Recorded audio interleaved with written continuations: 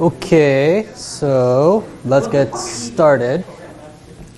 So hello, my name is Rami. I'm one of the TAs for this course.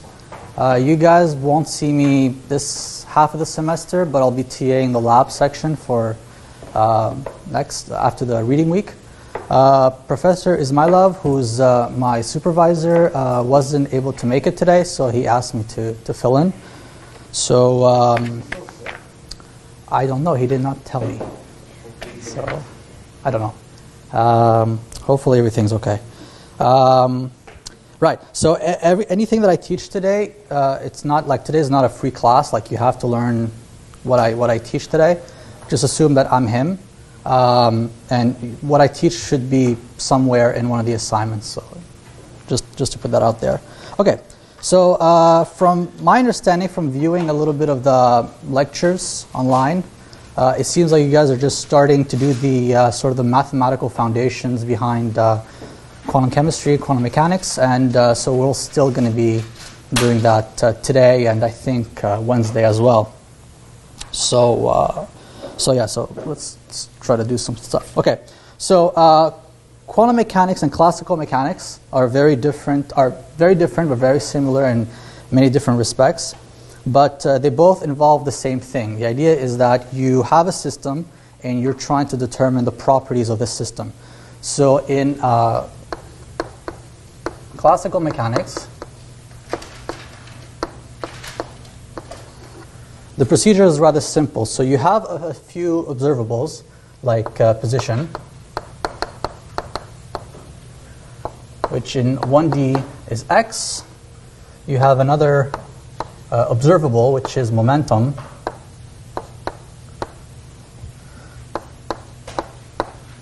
which is also, we label it as x, px. Okay. This usually we can write it as mass times dx over dt.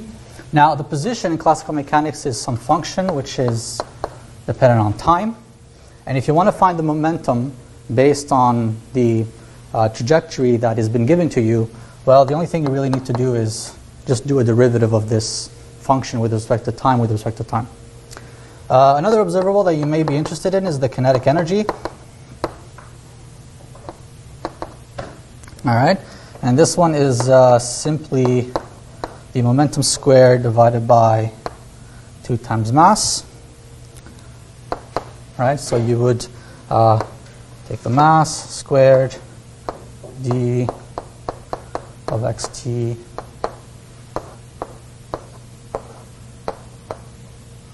okay, you can further simplify it by doing this, right?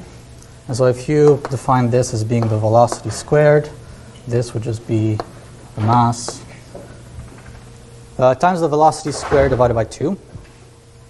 Another thing that you may be potentially interested in is the potential energy, right? And this usually depends upon the system you're dealing with. So the potential energy of a particle in a spring will be given by half of k times x squared, right? This is the potential energy of a spring. Now, if you're dealing with the potential energy of a particle, charged particle in an electric field, there's another different potential energy expression for this. If it's this chalk in air and you're calculating the potential energy because of gravity, there's going to be a different expression for the potential energy. So the potential energy is system dependent, but usually it's going to be given as a function of the trajectory of the system that you're dealing with. And then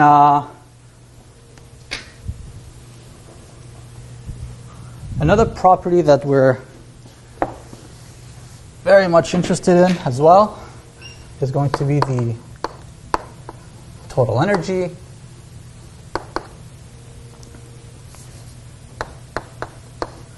And that one is given by the sum of the kinetic energy plus the potential energy. Okay, so this is very standard stuff. You guys know this. You guys have probably did this a few times in previous classes. So this is the classical mechanics case. In quantum mechanics, before I go to the quantum mechanics, in classical mechanics, if I give you a trajectory, if I give you a function with respect to t, you should be able to give me at any specific time what the kinetic energy is, what the momentum is, what the potential is, what the total energy is. You just derive, usually you just derive the trajectory with respect to time in order to get some velocity. You plug it into this equation, and that's it. Quantum mechanics is a little more complicated in the sense that you will not be using the trajectory. What you will be using in quantum mechanics is the wave function. So in classical mechanics, you're given x, and there's going to be a rule that gives you the observable. All right, so this is classical mechanics. In quantum mechanics, what you will be given, usually, is the wave function, and you will be given, and you will, this class will show you how from the wave function you can calculate an observable. All right, and so I'll just move over here. And so the observable in quantum mechanics are roughly the same as the ones in classical mechanics. So again, you're going to have a position. You're going to have a position. You're going to have total energy, a position, a kinetic energy. However, now instead of just deriving the wave function with respect to time or anything, you're going to construct our so-called operators. So in quantum mechanics, the rule which allows you to go from a wave function to an observable is called an operator. And in quantum mechanics, every single observable has a corresponding operator related to it. And the way that we denote that we're dealing in the quantum mechanical framework is to use the same, almost the same symbols as in classical mechanics. At this time, we're going to put a bunch of hats on top of them. So if you're going to talk about the momentum, momentum is the p hat. If you're talking about the kinetic energy, it's t hat. Potential energy and total energy is, you can write it as, is usually denoted as h with a hat. Can everybody see? Maybe this thing's blocking it, but okay. Now these operators, they have some mathematical form.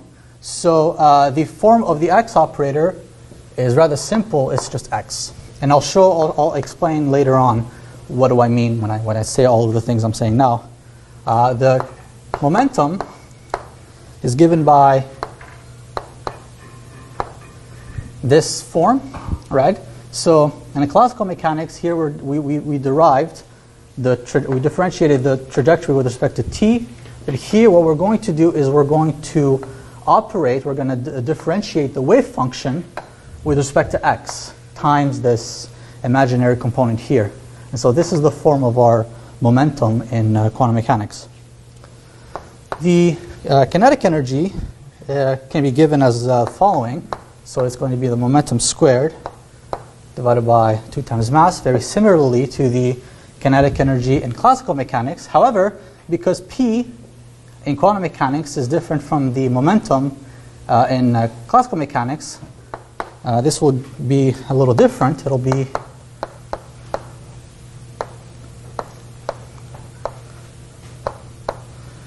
a second derivative with respect to position, and times this component here with Planck's constant and the mass here. Very similarly, the potential energy in quantum mechanics is system dependent. So the potential energy in a hydrogen atom is very different from the potential energy in a helium atom, very different from the potential energy in any water, for example, or benzene. So this is system dependent. So, but again, usually it's the potential energy is going to be an operator, but it's also a function of the x operator, right? So an example of this is if I'm dealing with a harmonic oscillator. This will be, I think, taught later on in this course. You'll see that the form of the harmonic oscillator potential energy can be given as 1/2 k x squared. Okay? And here it should be understood that this is not just a variable, but this is also a operator. And the Hamiltonian here, very similarly to the classical mechanic counterpart, is going to be the kinetic energy plus the potential energy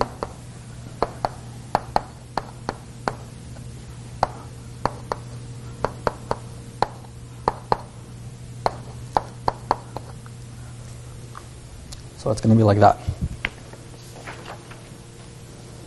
Okay. So in quantum mechanics we have, again, I would like to stress this, we have operators. Okay, operators that act on the wave function.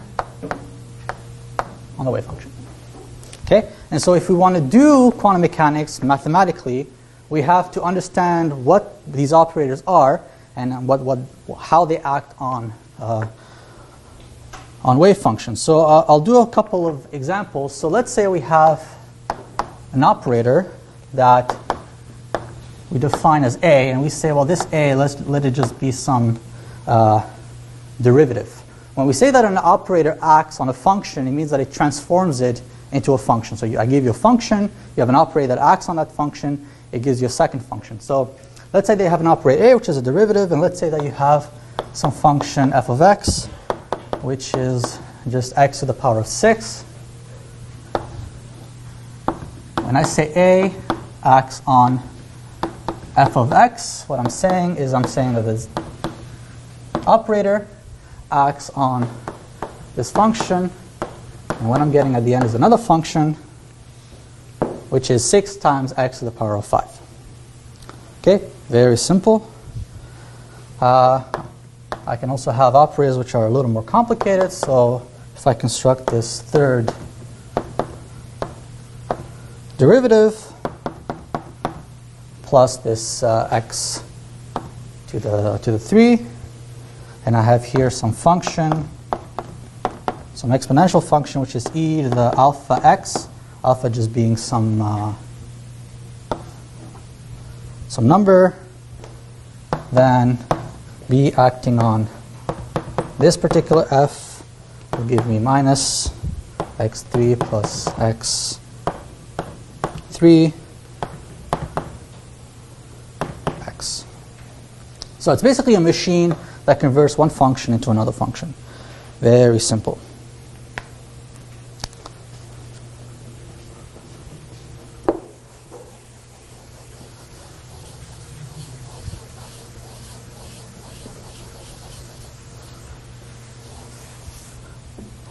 Okay. Now, we can sometimes, if we want, and this will happen very often, construct one operator from two other operators. Okay? So if we have an operator C, and I define this operator C to be an operator A plus an operator B, and then I ask myself, well, what is the action of operator C acting on some function f? Well, this is very simple. It's just the action of, it's just A plus B acting on fx. And this will just be the action of A acting on f plus B acting on f. Okay? So this is addition of two operators. I can also define operators as being some form of products. So if I have operator D, which I define as A sort of multiplied by B, right, and I ask myself, well, what is D acting on F?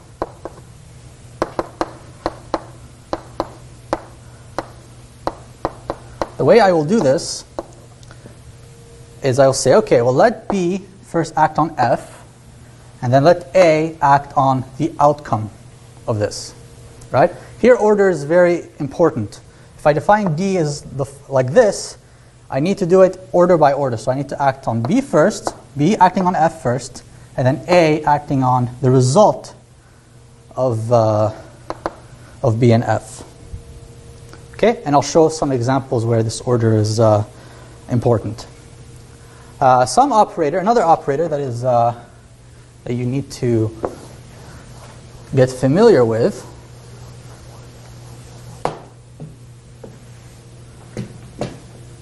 is an operator called the identity operator.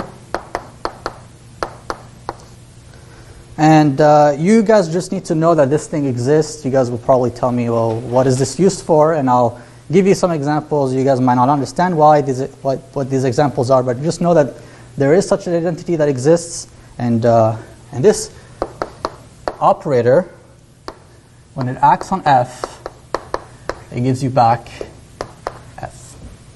Okay? It doesn't do anything. It just gives you back the thing that you gave it. Now, we can also define sort of powers of operators. Right, so if I say A to the power 3 acting on Fx, this means that I have A acting on A, acting on A, acting on X. Right? So what do I do here is I have A acting on F. I calculate what this is. Then I have A acting on what I got at the beginning. And then I act on this thing with A again, right? So that's what it is.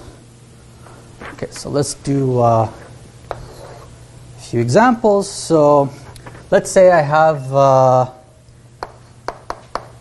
A plus B acting on Fx, and I define A as being a derivative, and I define B as being just X, right? And then I have F being this function here, okay? And I ask myself, well, given these definitions, what is the action of A plus B on F?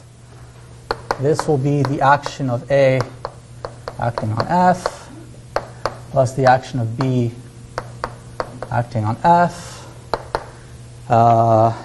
So if I find the derivative of this thing, it'll give me log of X plus X divided by X. And X, now this is A. Now if I want to find B acting on F, then I have X times X log X, which is,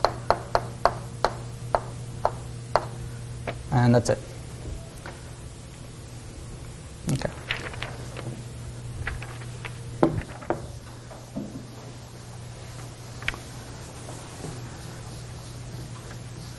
Okay. Now,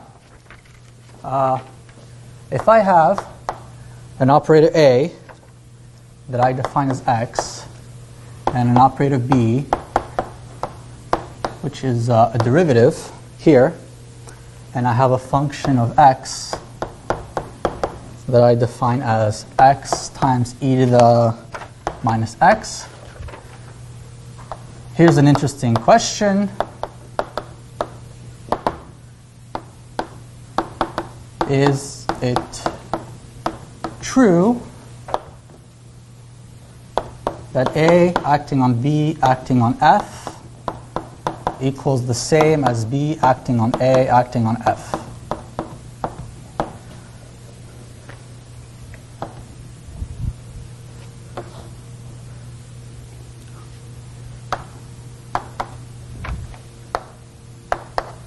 Okay? And so to figure that out, what we have to do is construct this thing, do some math, and then compare at the end. Okay, so let's compare this side first. So I have this thing over here. I have this function here. Okay, so this is this one. And what this is, okay, so I'm going to do it step by step. So I find the derivative of this. So this gives me e to the minus A plus minus 1 times e to the minus x times x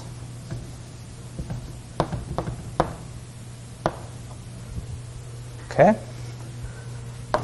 So then I have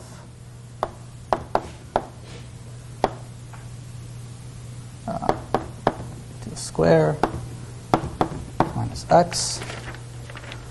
Okay. So this is the right side.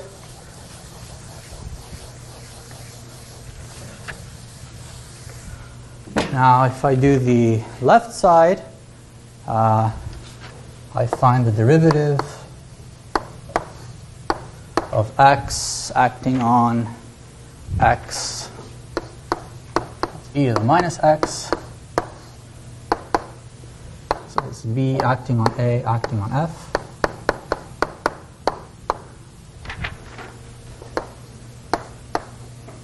Okay, so this gives me x squared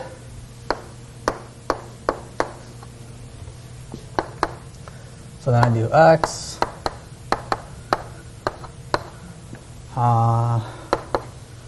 plus minus x times x to the square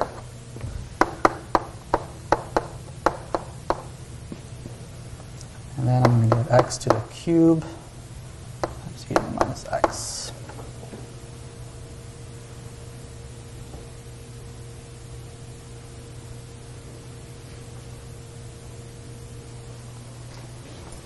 By the way, I'm really bad at algebra, so I might have made a mistake somewhere. Maybe not. Anyways, so here I have, so this is the right side. The left side was 2.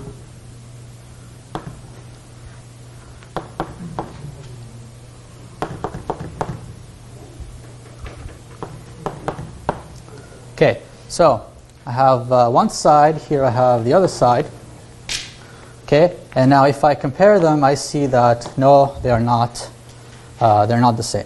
Okay, so the answer to this question, is it true that A acting on B acting on F equals the same as B acting on A acting on F? The answer is no. Okay, now when this holds,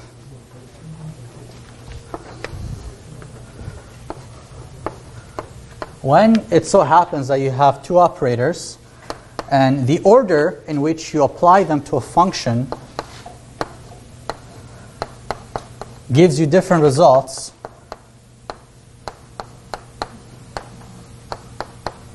so when this is the case, when this property holds, it is said that A and B do not commute. Okay, so there is a word to describe this. It's the word commute. Okay, which means that the order in which you exercise the operators on the functions matters. Okay, you need to be very careful. Okay, so if A and B commute, it would thus mean that the order in which you apply them is not relevant. Okay, so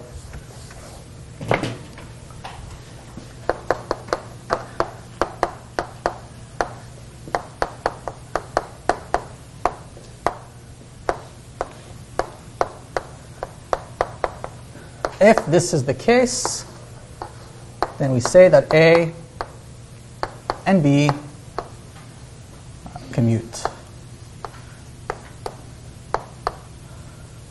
Okay, now, just to be very clear here, you might say, well, Rami, this is nice, you got them to not commute, but what if I gave you another f in which they did commute, in which the operation on the left and the operation on the right, these two gave me the same thing? I will still tell you that they do not commute, because to say that two operators commute means they have to commute for every single imaginable function. Okay, so property of commutation needs to apply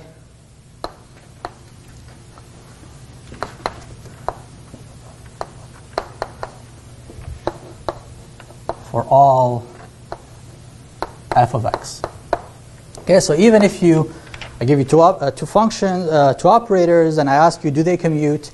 And you decide, okay, well, you decide to test it by guessing or picking whatever, some function, and you do the test, and yes, they commute. Well, it doesn't tell you that they commute. They just tell you that they commute for that specific function. But for you to say that they commute for everything, well, then you need to do more and more tests. But commutation needs to apply for every single fx. Okay.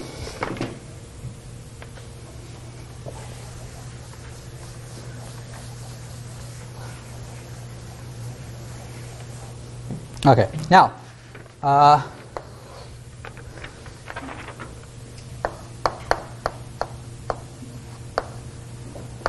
an important concept in quantum mechanics is the concept of eigenfunctions and eigenvalues. Okay. Now, sometimes you'll be given or encountering some operator A, and you will be asked, what are the eigenfunctions of A? Now, what this means is I give an operator A. Find me some function. Let me just change the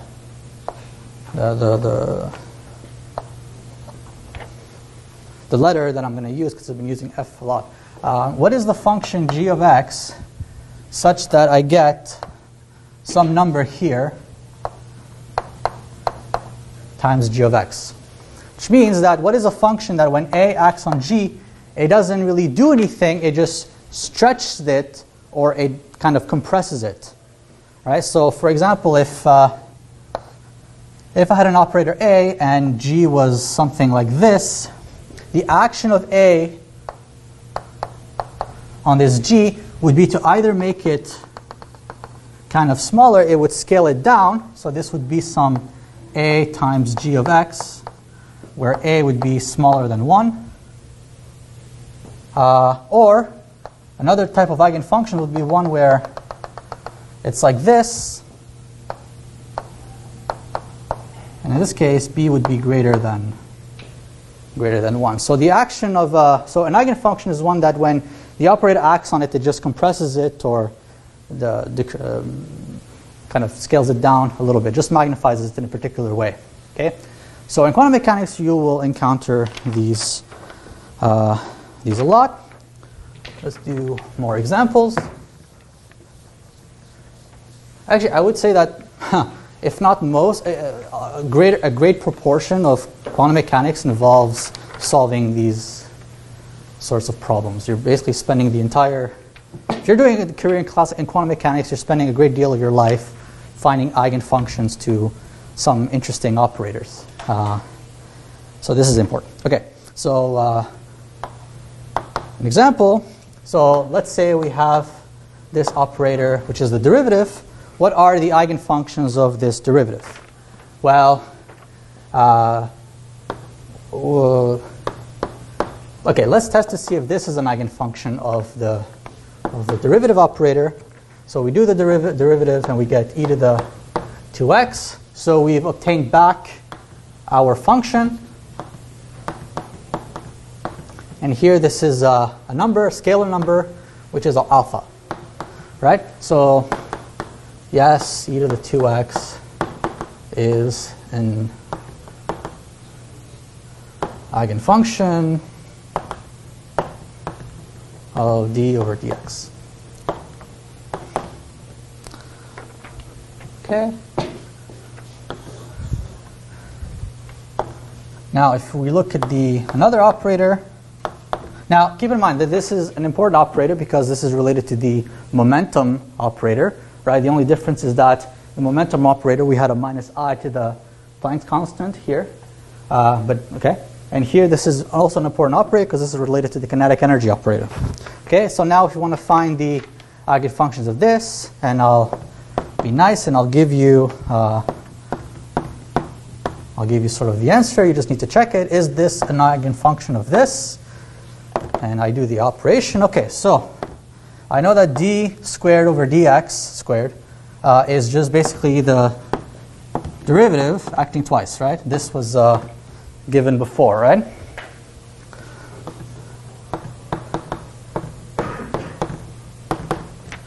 Okay, so I need to calculate this thing, so I do like this. So I say, okay, what's the derivative of sine? If my memory holds, it's cosine alpha x.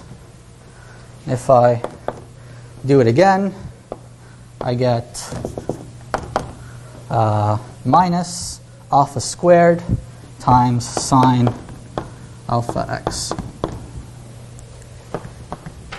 Okay, so I was able to retrieve back my function from the beginning, but I also got in the process a scalar value, which is my minus alpha squared. So this is my eigenfunction. Now, you may ask me, okay, this is nice, this is math, whatever, who cares? But it turns out that if you want to describe the translational motion of molecules, it doesn't matter how big or what the molecules are. Usually, one way to describe the translational motion of molecules is to take their center of mass and to describe this center of mass as a particle in a box. And the particle in a box eigenfunctions, or there's a Hamiltonian associated with a particle in a box, is basically just this, second derivative. And so if you want to describe particles moving inside a box, you would be using what I've shown you here. At least this is one of the ways. In fact, in one of my graduate courses, we had to derive, this equation PV equals nRT that you learn in first year. Now, usually when they teach this to you, they tell you, well, this is by experiment, and people have done a lot of experiment. It turns out that PV equals nRT. But it also turns out you can derive this expression from first principle. And one of the ways you could do it, there's many different ways in which you could do it, but one of the ways in which you could do it is to use this sort of concept, right? And you can solve this differential equation. You would be able to get the different energies and the wave functions of this particle in a box, which again just describes translational motion. And if you do a lot more calculations and a lot of work, you would at some point get PV equals nRT. But essentially, one of the starting points could be to start from this quantum mechanical formalism. So keep that in mind in life or in the future. Okay.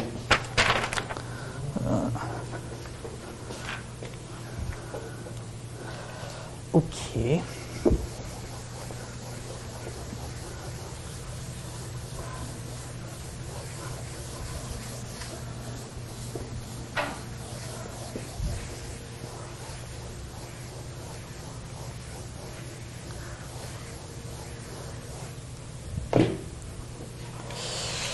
Where am I? What else do I want to talk about? Okay, so right.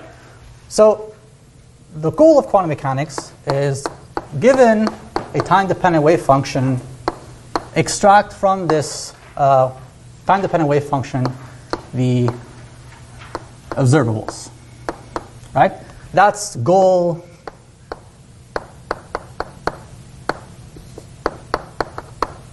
Goal number one. Another goal of quantum mechanics, goal number two, is given a wave function at time 0, tell me what the wave function is going to be at some other time. Okay, so predict the future, essentially. Right? And there's a way to do this. The way to do this is to solve this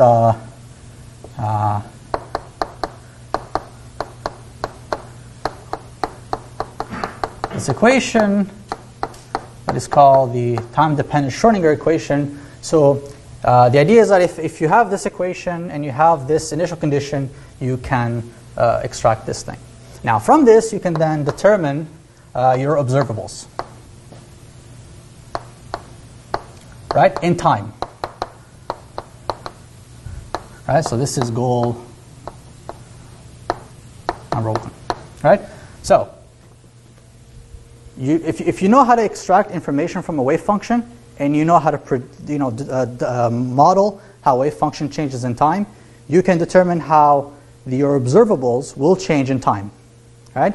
So energy, momentum, position, almost everything, if you know how to play with the mathematical formulas that allow you to do both of these things, you can predict a lot of things about the wave function in time and the properties, right?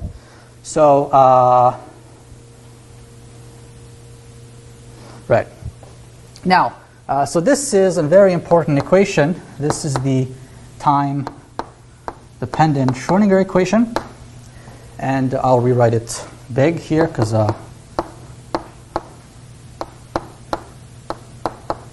is important.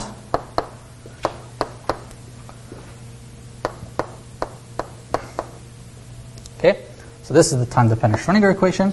And as you can see in this equation, you have a very important operator, which is the total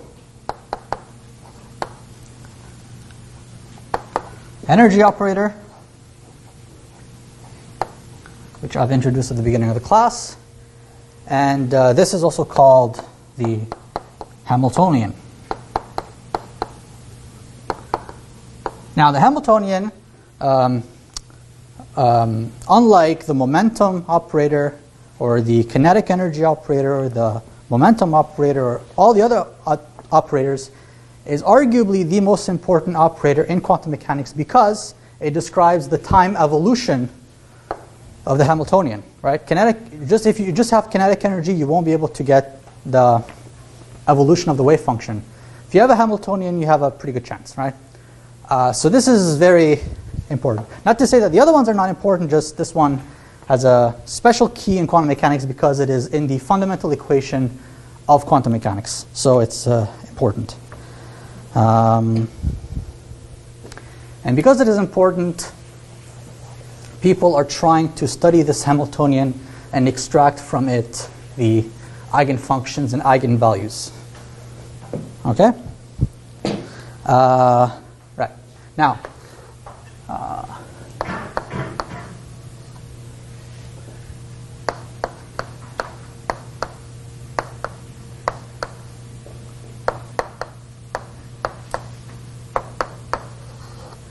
quantum mechanics is made of different postulates, different ideas that you just need to sort of accept and just, roll with them.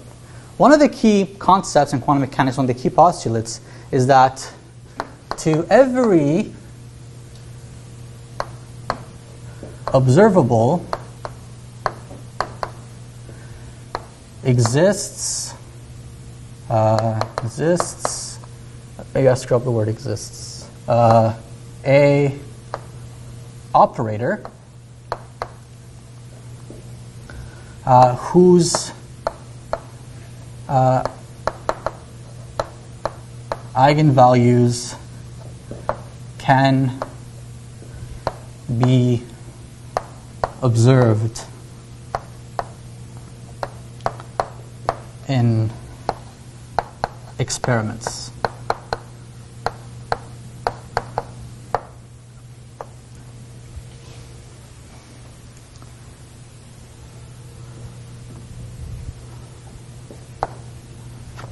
Okay.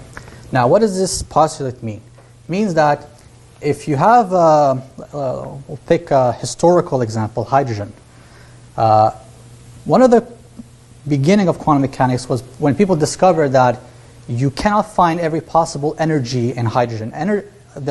Hydrogen only has specific energy values, okay? And the reason why, well, it was explained in this sort of postulate, is explained in this postulate is that you cannot observe, when you're dealing with a quantum mechanical object, you cannot observe any possible energy or any possible momentum or any possible potential energies. You can just find in experiments the one which corresponds to an eigenvalue of some operator. All right? What does this mean? It means that if I give you the Hamiltonian of hydrogen, what this postulate tells you is that the only energies that you can find are the eigenfunctions of hydrogen, right? If I give you the momentum operator, the only momentum values that you can get from experiments correspond to the eigenvalues of momentum. If I give you a diatomic molecule and it's vibrating, and I ask you, what is the energy corresponding to just the vibration? There's going to be a Hamiltonian corresponding to this oscillation, and the eigenfunctions of this oscillating Hamiltonian the eigenvalues are the only thing you're going to observe from experiment. You will not be able to observe anything else. Okay? So I'll just try to explain this point further. It means that if I give you an observable, so if I give you an observable,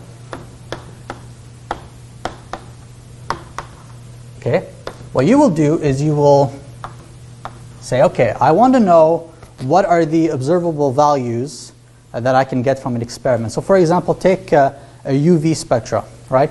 What is a UV? Well, when you get a UV spectra, what are the peaks that you're getting in the spectra? Well, the peaks are the energies that your electrons of the molecule can absorb. So if it's a UV spectra of benzene, the peak, of course, the maximum peak corresponds to the difference in energy between some ground and excited state and of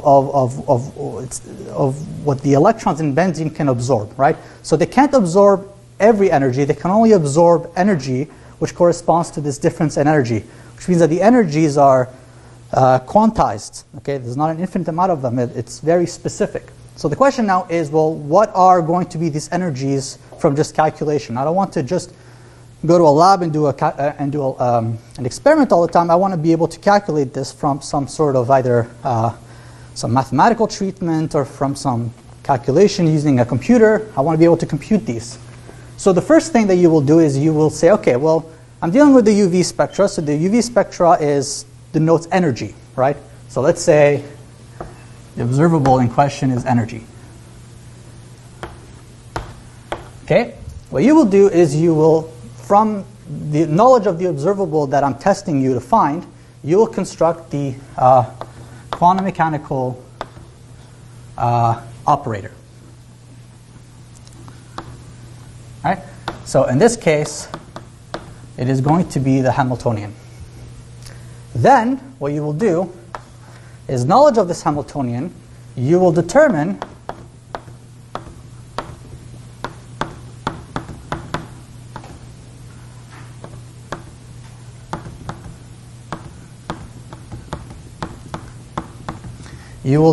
all of the functions here that I've denoted as phi I x, that in which when I feed it into the Hamiltonian will give me back the function unharmed, just with this number here. And it turns out that when you do this procedure, there doesn't exist that essentially there's going to be a discretization, a quantization of these EIs over here. And that's how you would calculate them, right? So a long time ago, people have done this, right? So when they wanted to explain the spectrum for hydrogen, there's a very complicated Hamiltonian that you can write down on a piece of paper for the energy of hydrogen, and then Schrödinger and all these people, when they did the math, which is relatively complicated, they found out these EIs, and when they calculated the differences between consecutive EIs, they were able to compare it to experiment and see that they have very good matching results, right? So all of the observables that you can see in experiment, again, I'm trying to drive this home, correspond to eigenvalues of an operator in quantum mechanics, right? So what I'm trying to show you guys is that there is sort of like a mapping, a correspondence between real life and sort of theory, right? You can, from theory, deduce what real life is going to do, right? So from some operator, quantum mechanical operator, you can determine what real life observations are going to be. Okay? So here I gave the example of a Hamiltonian, but you can do this for any other. So if you have momentum, for example, you would have to find eigenfunctions of momentum, and these eigenfunctions would be the possible momentums that you can observe. Here I'm going to use a tilde here to say that these two might be different. The eigenfunctions of Hamiltonian and the eigenfunctions of the momentum might not be the same functions. They might differ. And even something like position, has its own set of eigenfunctions.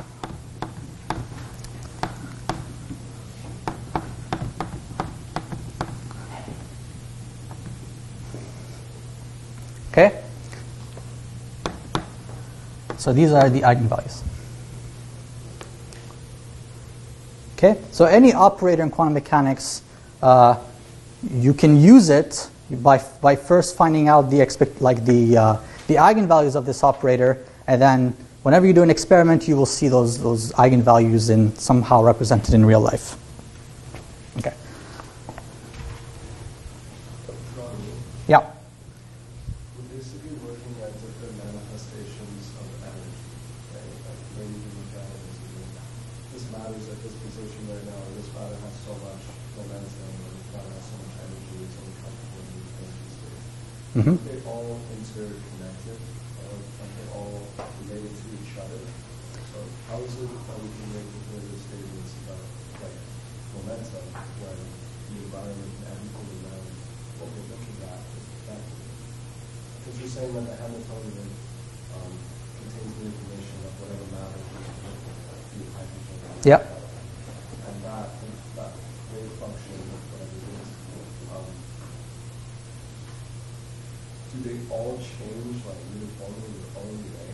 Like, I don't know how I can ask this question. It's just I'm trying to rationalize how we can make any like solid conclusion or deduction about any one piece of information when all the other pieces of information.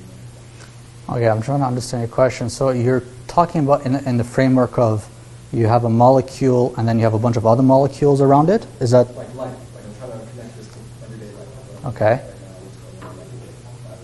I understand like we've broken it down for like we can do this with this one atom that Yeah. makes sense in the environment. Yeah. But like bigger than that. Area, So are you asking me is there a limitation to using this quantum mechanical formalism to very large things? There are some people out there who are using the wave function of the universe inside of their theories. I don't know how they do that, but yeah. So I think this is called quantum cosmology or something. There's areas of physics in where, they treat the wave function of the universe. Now they don't treat it, specifically in detail. They have some type of scheme, which is I think of it as relatively mesoscopic. Like they're not considering every variable, but essentially the quantum mechanics allows them to treat the entire universe as if it was just a system described by some wave function. And then if they want to determine the properties of this wave function, then they would use some operators and some very more fancy stuff than what I've shown here. So is there a limitation to using quantum mechanics to bigger things? No, absolutely not. Quantum mechanics can apply to any, what I've shown you here can apply to anything as long as it's in a vacuum, right? So essentially, if you're dealing with a situation where you have kind of connects to what I was saying about like we saw interactions, without anything else. Right. And that's what we can be sure that these quantized measurements are actually matching theory. Right. Yeah. Real day-to-day living, like the ways the hydrogens interact with carbons, like that is happening. Yeah, of course. Yeah, the way that you would, of course, like for example, the Hamiltonian of a hydrogen atom is very different from the Hamiltonian of a methane molecule.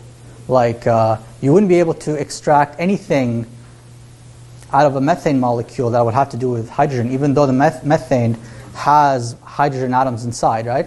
So, however, so in that scenario, the methods that I'm showing you here only apply in vacuum.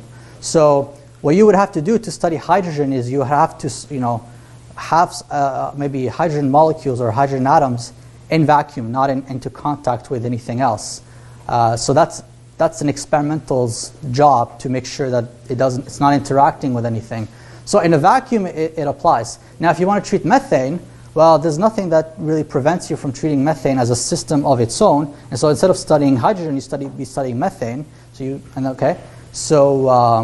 But there is another branch of quantum mechanics where you could treat not just the system in its entirety, but subsystems, right? So there is a branch of quantum mechanics that allows you to to say, okay, well, I have this particle, it's interacting with a bunch of other stuff. I don't care about this bunch of other stuff. I can just model this thing, and I can model its evolution in time, but I can make a certain set of reasonable approximations about how this specific subsystem interacts with the environment, and I can model what the interactions are, and then I can, get some sort of knowledge about what this object is doing. Now, what your point is, and this is actually very true, is that when this object is inside of a media, yes, the information that you can extract from it is relatively incomplete. Yeah, there is a good loss of information, and actually people are trying to determine, right, how can we model this sort of incompleteness of information with respect to this object in a thing. So there's an entire area related to this, which unfortunately I'm not very, very familiar with. I just know that it exists. But even in that area, you can still use tools of quantum mechanics to extract information about your system in an environment. So yeah.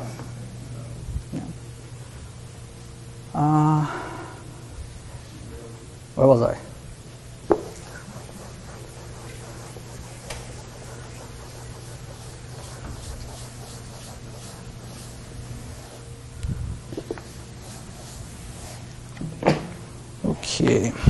Okay.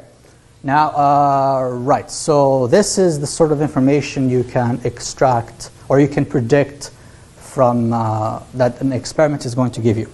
Now, I'm going to try to link this between what I've said right now into the the sort of the concept of a wave function. Now, given a wave function,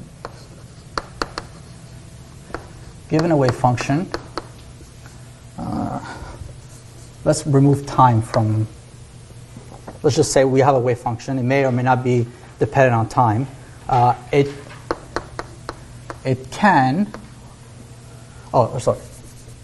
It may or may not be an eigenfunction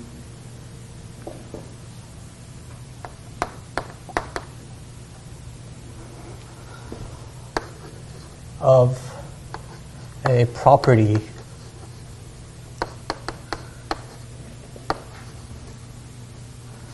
operator. All right, so what does this mean? It means I give you a wave function, two possibilities, not three, not two, not 3, not 5, not 7. It is an eigenfunction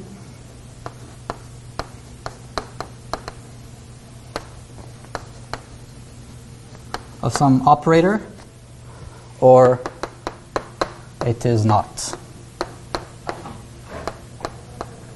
Blah, blah, blah. Okay? Now, this is always the case. Okay? Now,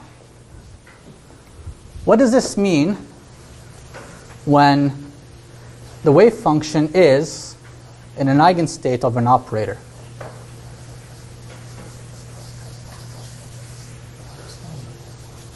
Okay, so let's say we have the Hamiltonian that corresponds to the vibrations of the molecular oxygen. Okay, let's say we have this, and here this is just the vibrations. So I'm going to call it O2 vibrations. Okay, now let's say that I have some wave function. This is given to me. You're telling me, Rami, I prepared my molecules in the eigenfunction of vibrations of molecular oxygen, and I say, great, let's determine what the energy is. So, because it is an eigenfunction, what I know is I know what this is. I know what this is. So, this is going to be a function of x.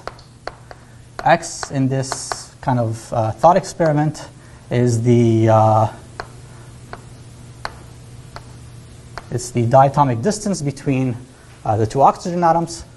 Okay, and let's say you have the wave function. It's a function of the difference in the two atoms. I say, great, let's find out what the energy of this molecule in this eigenstate. So I operate it on it, and through some calculations, I get some number.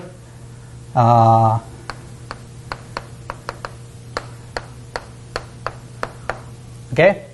And so now I know exactly what the energy of the vibration of oxygen. Okay? For this scheme, I know exactly what it is. Okay? So if you're lucky, if you can prepare a system in an eigenfunction of an operator, then you can directly extract the properties you want from it. So here you have energy, very simple. You figure out what the energy of this molecule is. You know essentially the total amount of kinetic plus potential energy that this thing is having. So if E is getting bigger, if you have let's say two systems, two wave functions, one for O2 and another one where O2 is prepared at another eigenfunction, and you compare both and they have different energies, it means you can think about it as one of them is vibrating more chaotically and more violently than the other, just by looking at the different eigenstates that they give you. Okay, now this is possibility number one. And if you have this, you should be pretty happy. However, most of the time, we're going to be dealing with this situation where the wave function will not be an eigenstate of the operator that you're interested in. However, there's another sort of key concept in quantum mechanics, is that any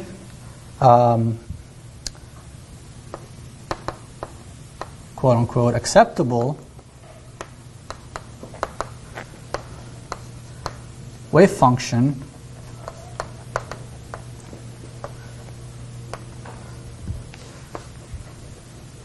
can always be written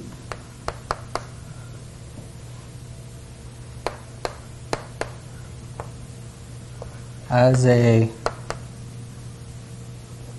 linear combination of eigenfunctions of a property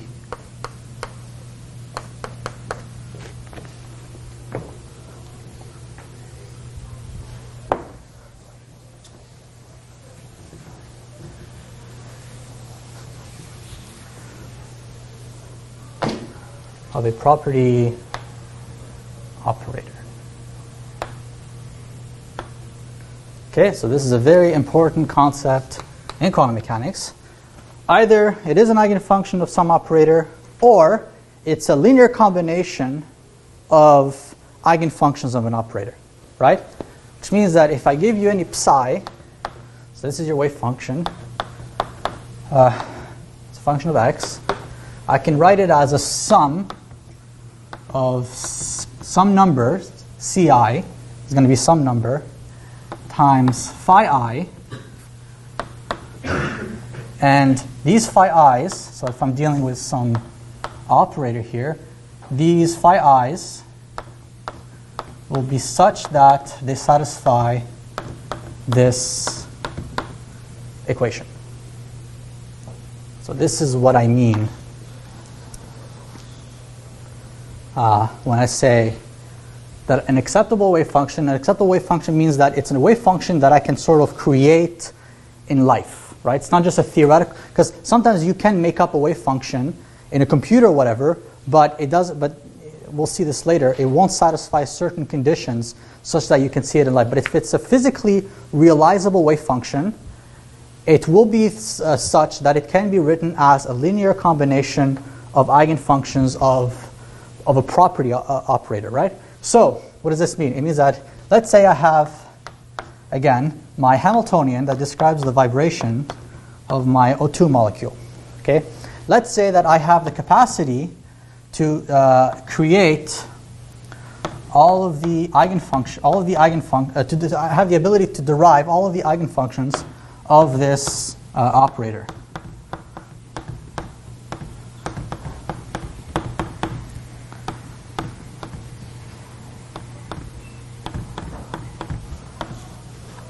Okay, so I'm very good at math, and I've been able to do this. Okay, and now I know every single one that if I have this, operate on this, will give me a number operating on it back. Okay, I can do this. means that if I have such situation and I have a wave function for some corresponding to the vibrations of this O2 molecule, I can write this as, for example, as 0.1 times phi 1x plus 0.2 phi 2x plus 0.005 times phi 5x, so on and so forth, to even like something like 0.25 phi 100x. Okay, so I can do this. I can write this wave function as a linear combination of all eigenfunctions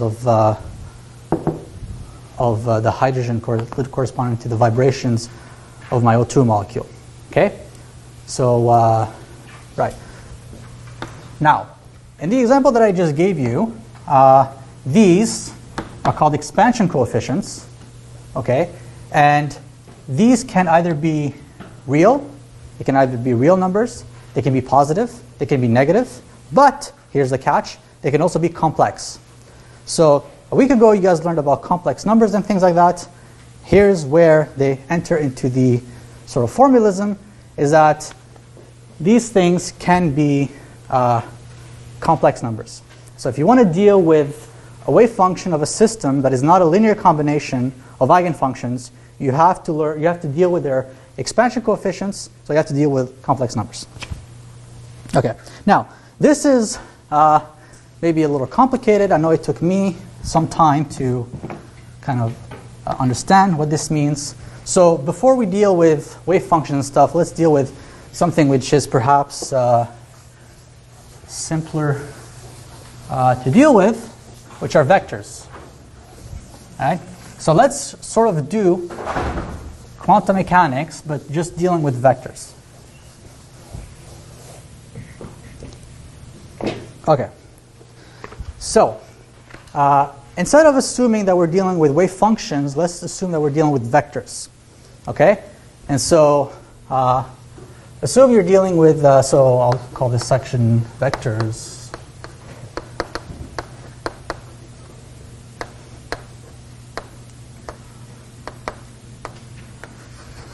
Okay. Now, what does this mean?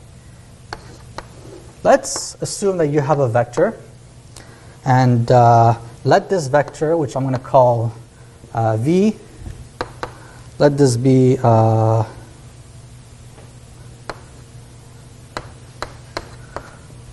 6, 6, 5.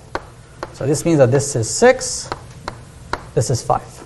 Now, believe me when I say that pretend that these vectors are eigenstates of a property operator. Pretend that the axes x and y are eigenvectors of some O. Okay, and this one as well. This is an eigenvector of some operator. Now, any vector here that I can draw can either be along x, so it's an eigenvector of the operator because it corresponds to x times some scalar number, or it can be along y.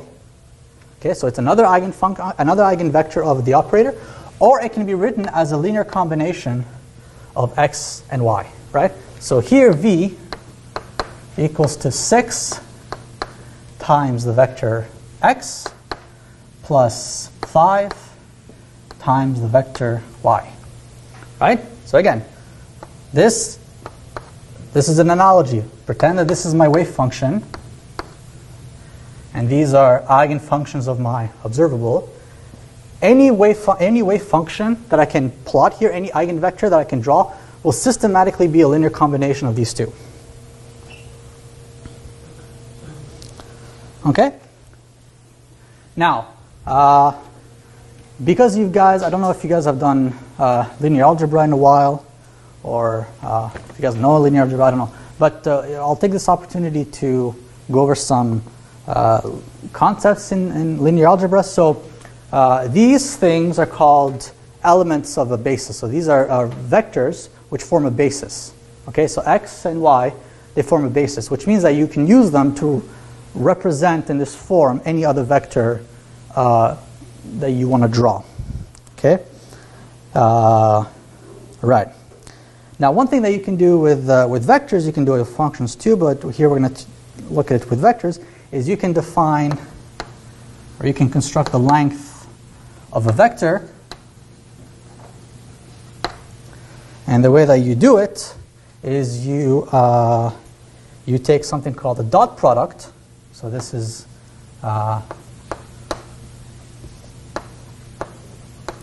so what you do is you write the vector in this form, right? So a vector in a row form, the vector in a column form, and what you do is you do this dot product thing, and then what you're going to get is 36 plus 25, and the length of the vector, which I'm going to call L, is going to be the square root of this. So 36 plus 25, and I think it's roughly 7.81. Right? So with vectors, you can define their length. So this is basically Pythagoras' theorem, right? 6 squared plus 5 squared, square root of that, you get the length of the vector. Okay? Now, this is a nice way to think about wave functions. I do it all the time. If I'm ever stuck thinking about linear combinations of eigenfunctions, I usually say, okay, well, if I just think about vectors and whatever, what would that give me? Right.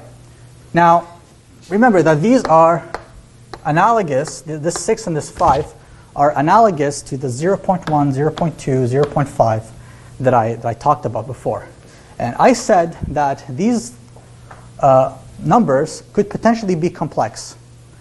In a way, vectors that I can draw here could also be complex, because I can come up with a vector that I'm going to call W, and this is going to be 7i, 8. And this will be nothing but 7i times the vector x plus 8 times the vector y. Okay? And so this can be done. Now, just like I can define a length of this vector, the question is, can I define a length for this vector where the elements of the vector are complex or imaginary or whatever? Okay? And the idea is, yes, I can. However, to do it, I need to be strategic. Why? Because let me show you what will happen if I do it the I don't know, for lack of a better word, uneducated way, right? So the uneducated way would be, okay, so I have 7i, 8, 7i, 8. This is a row vector. This is a column vector.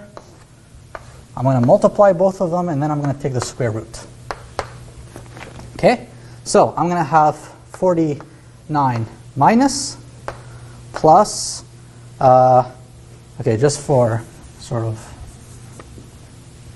my example is going to work against me, so let's just put 1 here.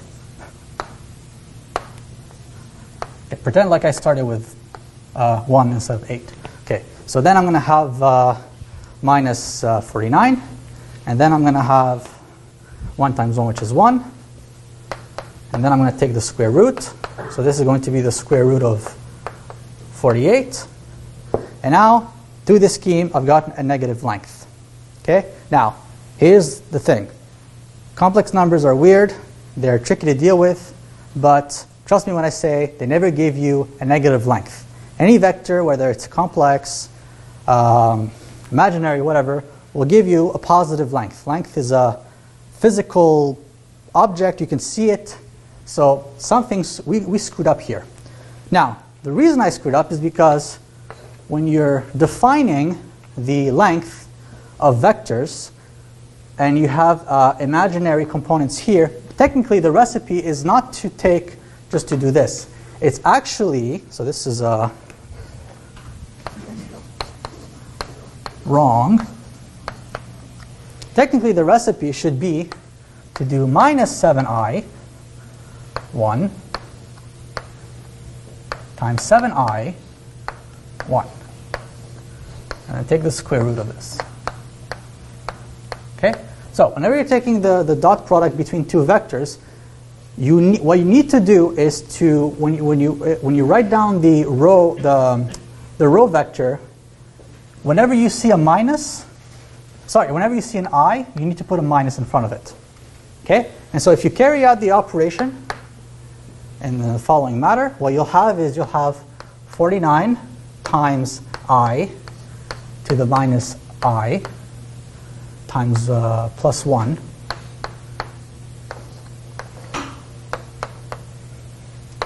Okay? I times I equals minus 1. Minus 1 times minus 1 equals 1. So at the end, you end up with 49 plus 1. So the answer is the square root of 50. Okay? So this is how you find the dot product when the components of the vectors are complex. Okay? Very simple. What you do is whenever you see a minus 1, whenever you see an I, you put a minus 1 there.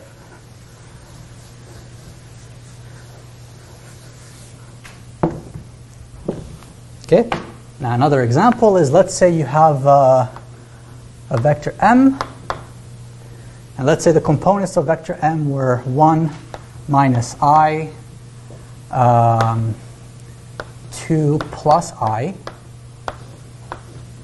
And I ask you, what is the length of m? So the length of m, I will denote it as m with 2 lines on the side. This is the length of m. I know it's positive, so how do I do that? Well, let's follow the procedure that I said here. So you're going to have 1 here, but where you see I, you're going to put a minus, you're going to invert the sign. So here the sign was minus I, you're going to do this. And then here you're going to have 2 minus I. Let's put a comma here to denote the x and y components. And here you're just going to rewrite your vector as it was given.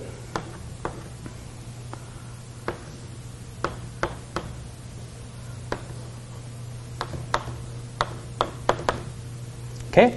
Here you're going to have I, 1 plus I times 1 minus I plus 2 minus I times 2 plus I.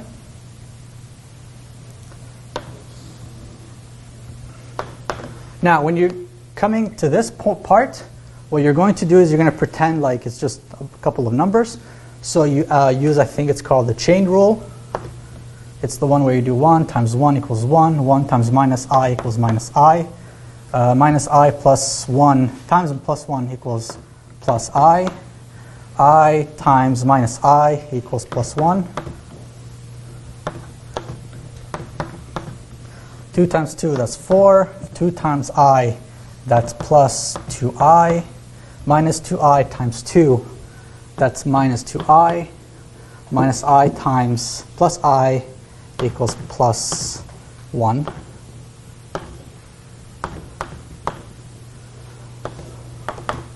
Okay, so the i's here, they go away, they cancel each other. Now what you're stuck is 1 plus 1, which is 2.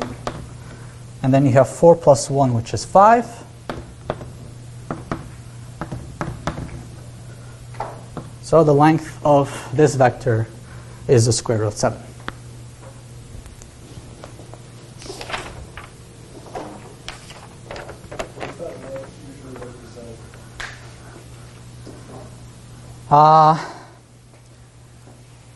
In quantum mechanics, it's going to represent the probability of finding a particle in a given space, given area of space. There's many different applications. The one that I can think that you guys could understand is that it's probably you would use this to find the probability distribution of a given wave function, right? So the idea here is that your wave function would be represented by a vector, And if you want to find the possibility of finding a particle and some wave function, then you would take the wave function times. Okay, yeah, I need to insert. Okay, so this thing, this vector here, is called the complex conjugate.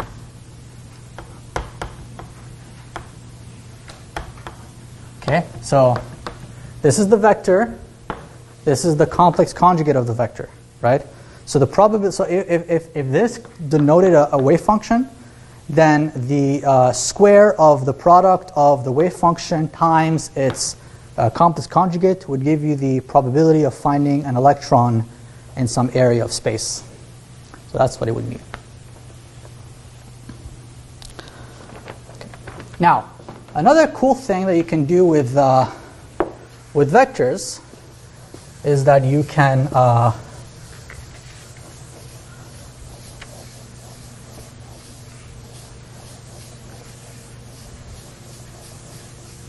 okay. So here we talked about vectors, and I tried to tell you that vectors can correspond to wave functions. The wave functions can correspond to vectors. Whenever you're dealing with a wave function, you don't really know how to kind of manipulate it. Then think of it as a vector, and chances are it'll work. In the analogy of a vector space, the wave function will make sense. So before we talked about operators. I said that operators act on functions, and you can do a lot of cool stuff with them. But if wave functions can be thought of as vectors, what is an operator to a vector, right? And so an operator. So for example, I said that an operator acts on a function x, and it'll give you some other function g of x. Now let's say that instead of f of x, you had a vector. Let's say the vector was 1, 1. Okay? An operator would be a matrix. And it would be a matrix. It would be a 2 by 2 matrix in this particular case. So for example, it would be something like this. Right? So it would be a 2 by 2 matrix. And you would have some numbers here. Okay? Here I'm just putting some random stuff. And the action of this operator on this vector would be like this. So it would be A, B, B, D, acting on this vector. All right, so the way you operate, you have matrices acting on vectors, is you do AB times this thing. So it would be the dot product here. So it would be A plus B. So that's one element. Then you have B plus D. Okay, so for example, if O equaled 7, 1, 1, 8, then O acting on F, this vector would have been 7 plus 1, 1 plus 8. Okay, so operators in vector calculus are given as matrices. Okay, so whenever you see an operator, either it's acting on a functional space or it's acting on a vector space. If it's acting on a functional space, it's a function of x. It will have derivatives. It'll have other functions involved. If it's a vector space, then it will just be a matrix. And it will have the same dimensionality. It'd be squared most of the time, and or all the time, and then it would act on the elements of this vector. Now, there is a very important operator that you guys need to be aware of, and this operator is called a rotation operator. So here's what it does. So let's say I have a vector here. Let me call this vector v. Let's say that I want to rotate this vector by some angle, theta. All right? So I have some v of x, v of y, and I want to come up with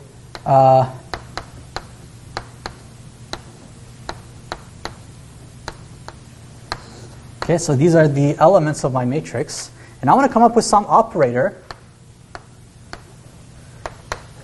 that will rotate this vector to, let's say, W.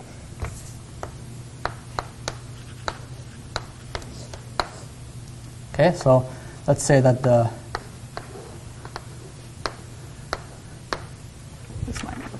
okay. So what is the vector that would allow me to get this W?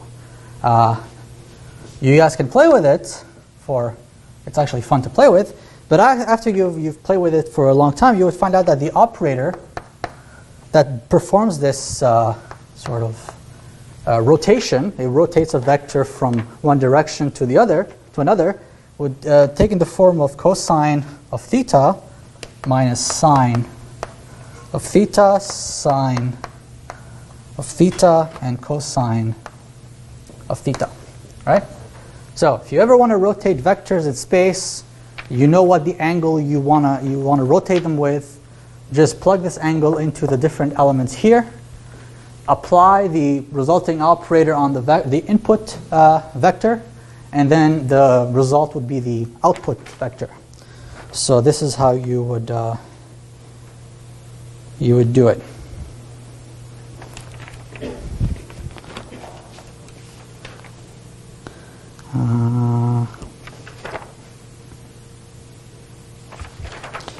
Okay. Okay. What does that mean in terms of, like, remember how you said this length of that vector represents the Yeah. something happening? When you rotate that length, that likelihood, what does that mean? Yeah, it's a good question. And I'll try to explain what I mean by that. Okay, so I said at the beginning that you can write down the wave function as a linear combination of eigenstates of property operators. Okay, so let's say that I have a wave function. It's a function of x, and I can write it as c1 phi 1x plus c2 phi 2x. Okay? Okay, so I have a function, and I know I can write it down as the sum of two other functions, right? And c1 and c2 are some numbers. Okay? Now let's say that I don't like dealing with phi 1 and phi 2. I don't like it. I don't know why. I don't like it. I want to rewrite this as alpha 1 epsilon x plus alpha 2 epsilon 2. Right? So, in a sense, the difference between them is that I just rewrote this function. This function was a linear combination of phi I, and this one is a linear combination of other functions, right? So the question now is, if I know what this is, if I know what these guys are, and I know what these guys are, I know what these guys are, I know what these guys are, I know what these are. The only unknown are the alphas, alpha 1 and alpha 2. Using this procedure, I can determine what phi I is, what phi 1 and 2 are. So the way it's going to be done is that I'm gonna alpha 1 and 2, yeah. What did I say? Oh, sorry. Alpha 1 and 2. So I know C1, I know C2. I want to know alpha 1 and alpha 2. So the way I'm going to do this is I'm going to say, okay, so I have some vector C1 and C2. And here I'm going to have cosine alpha, sine, alpha minus sine, alpha, and cosine alpha. And I'm going to get, at the end, phi 1 and phi 2, right? So there is a scheme that you can use to go from one linear combination to another linear combination. Now the question now is, what is theta, right? So so the way that you would calculate theta is you would calculate, this gets a little complicated, but essentially you would calculate the overlap between phi 1x, and I believe you would use So this would correspond to this cosine. Here you would use 2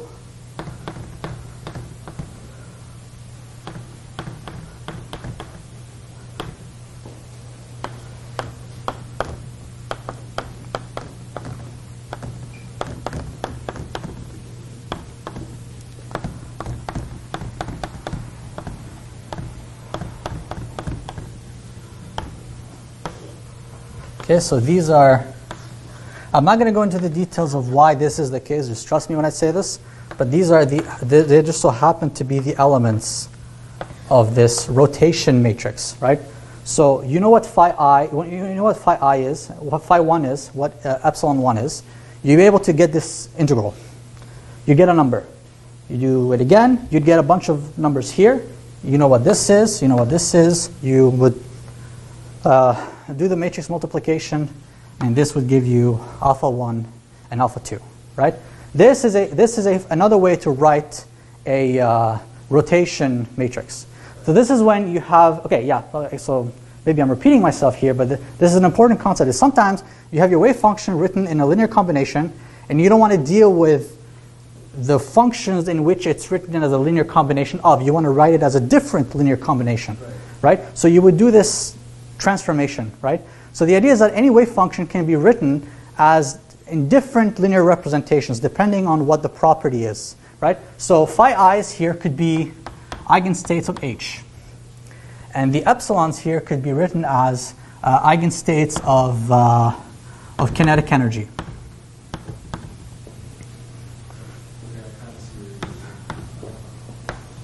Right? So I can write this as a linear combination of eigenfunctions of H, or I can write this as a linear combination of eigenfunctions of T. Both of them give me the same wave functions, but the way that it's manifested is different because you're using different things, different basis. So one way to go from one basis to another is to use this rotation operator. That's right. Here's where my brain's at when we're talking about these things in general. Like, when you're dealing with hydrogen interacts with style things around and so on and so forth. So that vector there represents the likelihood of hydrogen being diatomic, for example. Yeah. But you slide the likelihood, you rotate the likelihood about these two eigenfunctions, which I'm kind of understanding are like the parameters of this matter. Mm-hmm. And it's going to operate in this space that we created for hydrogen. Now it's split an axis. Like, what was that? Yeah, so you brought up a good point, and this was actually going to be the next thing I was going to talk about. It turns out that when you rotate this, like you said, the state of the system that you're describing, it doesn't affect its probability. Its probability is the same, regardless of how you represent it. It's the same, right? So the mathematics doesn't change the probability, and so the physics. It's just a linear combination that gets you to that conclusion as well. It's changing. And Yes. we decide with our scope with what we're comfortable with working with, so on. That's right. That's exactly right.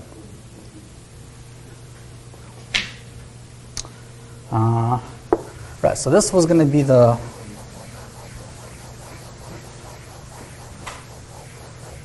next point. Right. So actually, I'll try to kind of expand on sort of this point. So when you write a vector like this, 1, 1, so this is your vector of interest, and this is x, this is another vector, this is y, it's another vector. When you're saying vector is 1, 1, what you're saying really is that this is going to correspond to 1 plus 1 y. Okay, so this is v. However, this is only one representation. Why? Because I could have written v as being 1 x pseudo x, which is another x, plus 0 y, pseudo y, where I define pseudo x as being 1, 1, the vector 1, 1, and I define pseudo y as being 1 minus 1.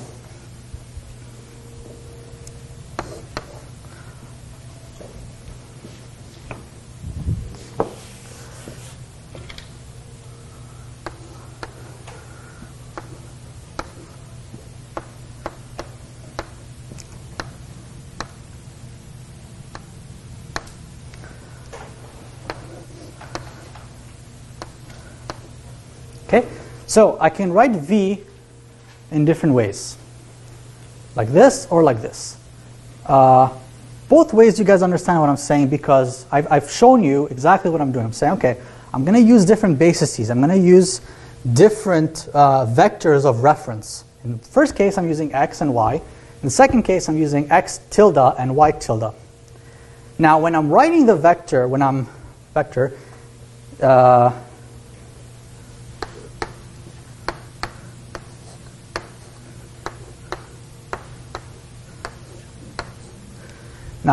I'm writing a vector, the only thing that I really need to define are the expansion coefficients in front of the basis functions, right? So if I'm writing V like this, the reason why, I mean, this is, since, I don't know, grade 6, we've become accustomed that, writing a vector like this is, 1 here and 1 there, and so it's like that, right? But the idea is that if I were to change the basis, if I were to rotate the entire plane on which I'm drawing my vectors, right, where now I want to deal with a vector here and a vector here, right, then now I want to denote this vector V, I would have to use different numbers, right?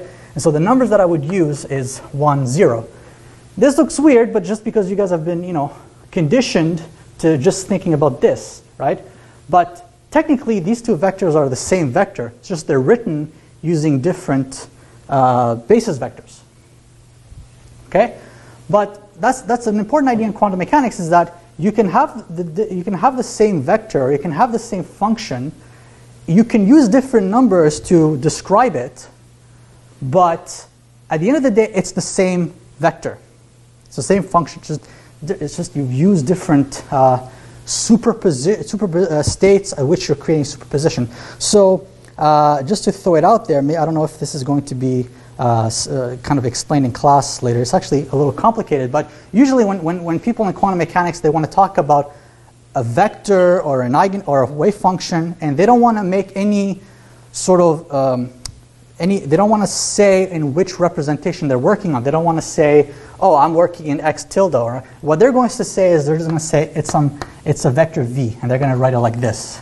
In quantum mechanics, when you see this, it means that they're talking about a wave function or a vector, but they're not specifying to you whether it's specifically written in x tilde or just in x. Okay? It's some vector. Think about it. And what the numbers are, what the specific numbers you're going to use, are going to come later once you decide what basis you're going to choose to write this in. Okay? So this is sort of, my point is that these two vectors, right? If I were to show this to a physicist, he'd get confused. He'd say, well, what are you doing? If I tell him this says these two are the same vectors, they'd be like, no, they're not. But he gets confused because he's assuming that in both cases I'm dealing with this basis. But now if I write this, he says, okay, good. I understand what you're saying. You're giving me the soul of the vector, and you're waiting to some time in the future where we're really going to be dealing with what basis we're going to be dealing with. Okay? So, yeah. So, but an important point is that the properties of this vector do not depend on the representation. So I could be using xy or y tilde or x tilde. It doesn't matter. The properties are going to be the same. So an example of what I'm trying to say. So I had an example here.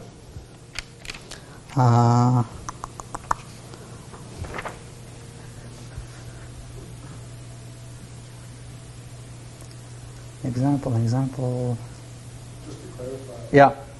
What's in the box? Is that like a line, a V, and then a greater than? This is the symbol. This is a line, and this is called a ket. This is just a triangle. That's the soul of the vector. That's called this. Yeah, I call it the soul of the vector. Don't tell physicists that I told you this. It sucks for me because we're going to be on camera. But anyways, this is one way to think about it. This means that we're not talking about what the vector looks like technically, numerically. We're just talking about what it represents idealistically, essentially. Right. I had an example here. I'm trying to find it. Okay. So let's say that let's say, okay, let's say that I have, all right, I have these two vectors. I have a vector x and I have vector y. From vector x and vector y, I went to vector x tilde and y tilde. How did I do that? Well, the way that I did it is that I rotated these two vectors to 45 degrees. So what I did here is I actually did cosine 45, sine 45 degrees, minus sine 45.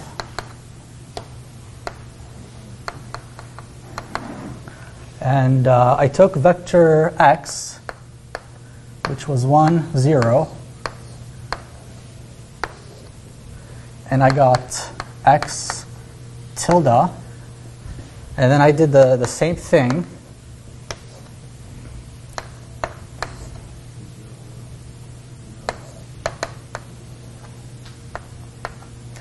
And I got y tilde. Okay? Now,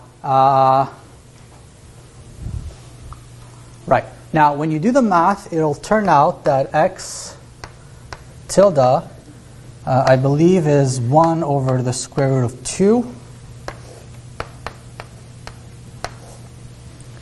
And y tilde is going to be 1 over the square root of 2 minus 1 over the square root of 2. Right? So okay, you're going to tell me, well, this is not exactly what you wrote before. It is not. It's because here I did not keep the norm. So when I rotated it, technically what I've done here is I not only rotated it, but I also stretched the vectors. But technically, had I done the rotation correctly, I would have gotten these two vectors, right? This is just to give a kind of an example.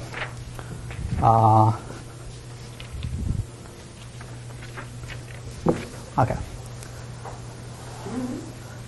Now, when you rotate the basis, so when you rotate a vector, what I want to show is that it doesn't change the properties of the vector. Okay?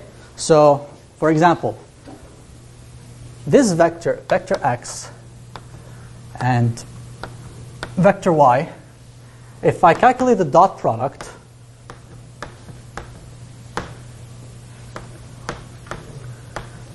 I will notice that the dot product is 1 times 0 plus 0 times 1 equals 0. Okay? So dot product tells us the sort of like, if the dot product is 1, it means that the two vectors overlap on top of each other very well. And if they don't overlap at all, so if the dot product is 0, it means that they're completely perpendicular to one another. So in this case, what this dot product shows me is that x and y are perpendicular. Okay, now, if I do the rotation of x, or rotated x times rotated y, okay, if the properties of x and y are the same before and after the rotation, I should get the same thing. I should see that even in this representation, they're completely perpendicular. So let's test this. So this is square root of 2, square root of 2,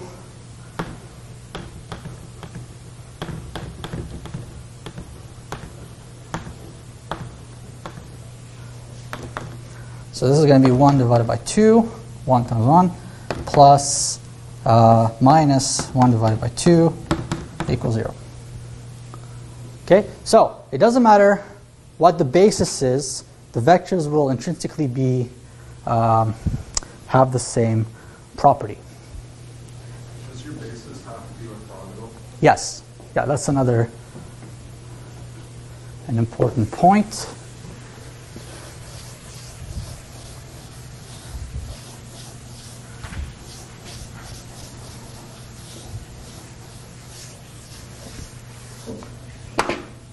So,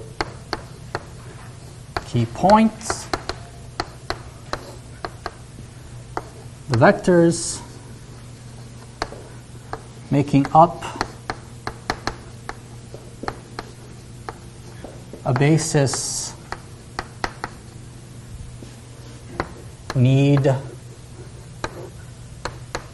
to be orthogonal. Another word for this, which I forget, is linearly independent.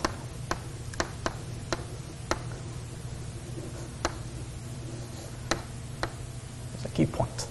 Okay?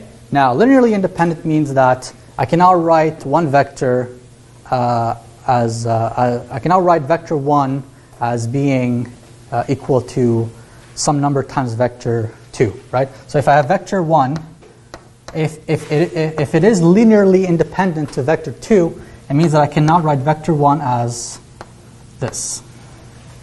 Okay? Or if I have some, if I have 3 vectors, I cannot write them as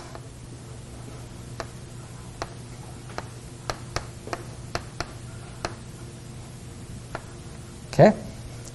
So this forms a basis.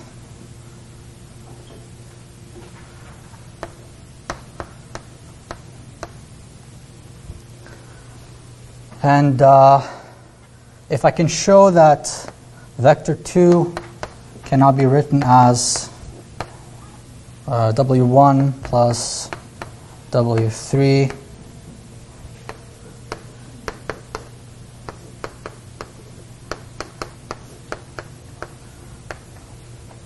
if this is the case for some chosen vectors W1, W2, W3, then these two